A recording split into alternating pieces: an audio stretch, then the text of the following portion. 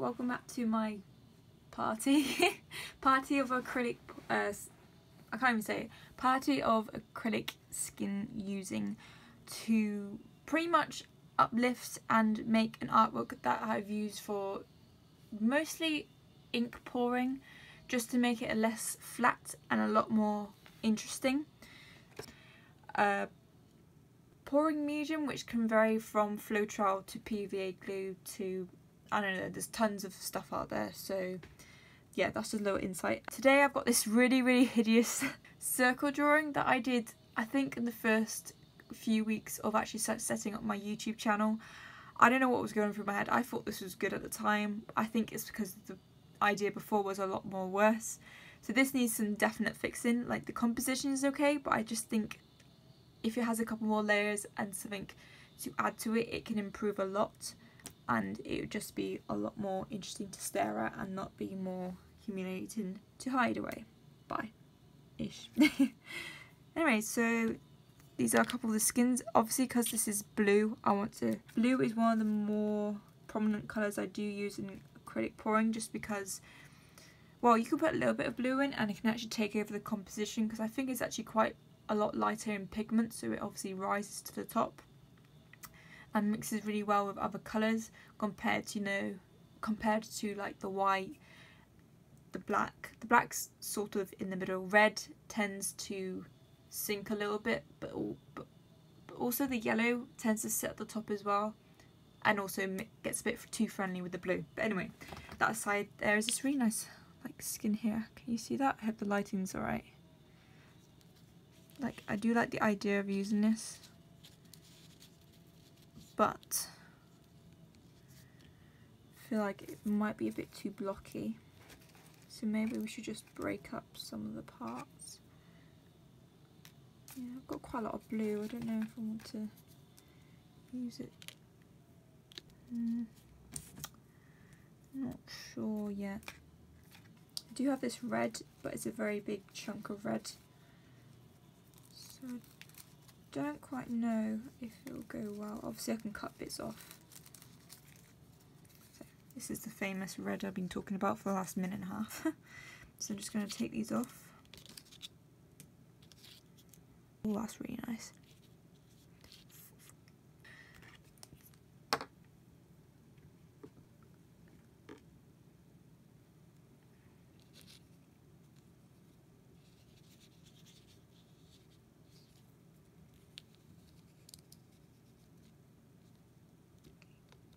PVA glue I'm using is just a PVA bond from Everbuild, I think it's called.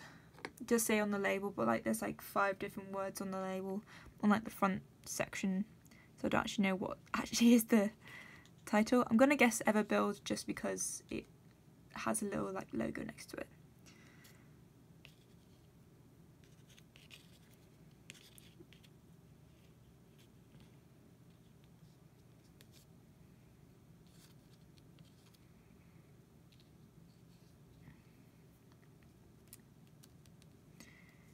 So the bits that are outside the circle, I actually will go around and cut them off with a scalpel.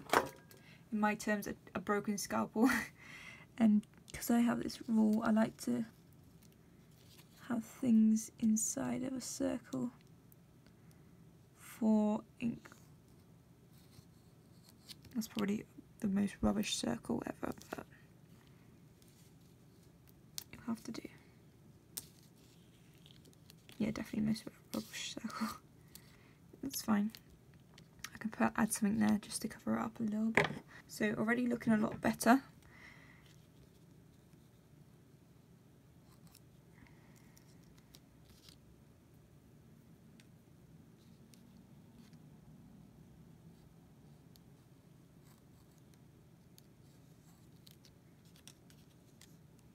Kind of getting slightly confused with where the actual line is, because when you look, you see like a golden line, and then you see this other pen line as well. Around to say, I'll sort that out. Don't worry. Okay, I want to add a strip of, I feel like a dark colour needs to come down this side.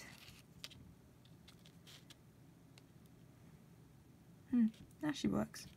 Kind of reminds me of a guy holding, I don't know, a giant tadpole. Of all things to say.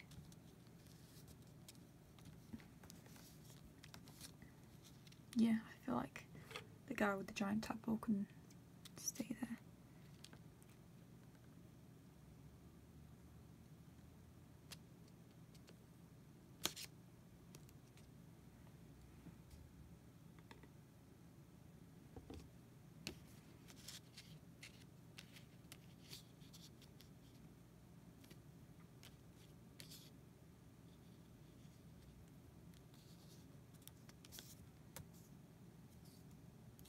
Sometimes, like, I do a lot of acrylic pouring, and I'd say about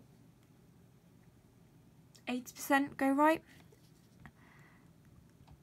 and the other 20%, 99% of the time, if the actual pour has not gone as well as I thought, the payoff, as in the acrylic that comes off the board, actually turns out a lot more interesting than the actual acrylic painting itself.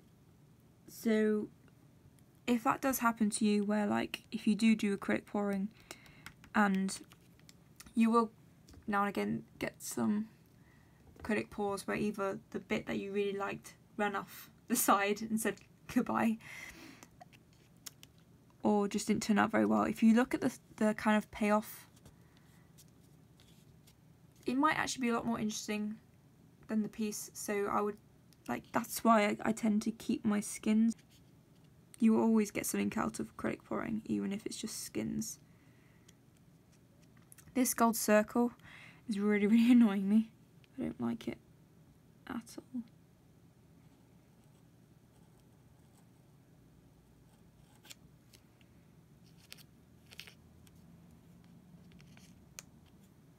Okay, I feel like one more thing needs to be added just to bring it up. I feel like yellow. Like a nice fiery yellow. Like that. Oh my god, do you know what this looks like? Obviously I said about the man and his tadpole, that kind of looks like a flaming cactus, and that's kind of like something shooting up into the air. How strange is my brain? Do any of you see anything in this, or is it just me? Me and my flaming cactus.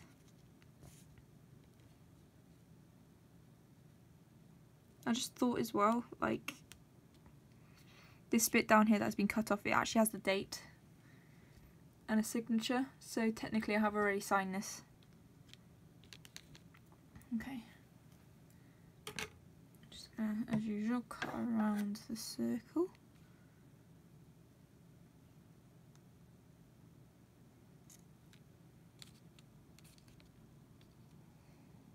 I feel like for this, I really want to cut out the actual circle itself and get rid of the gold, because I feel like that's the only way forward for me for this piece.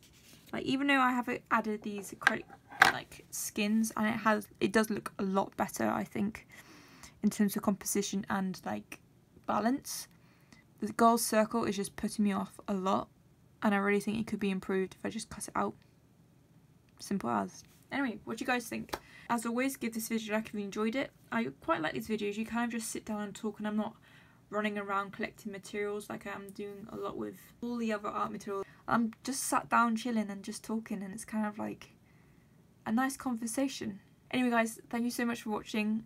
As always, give this video a like, subscribe if you're not already subscribed, and I shall see you guys next time for my next video. Bye!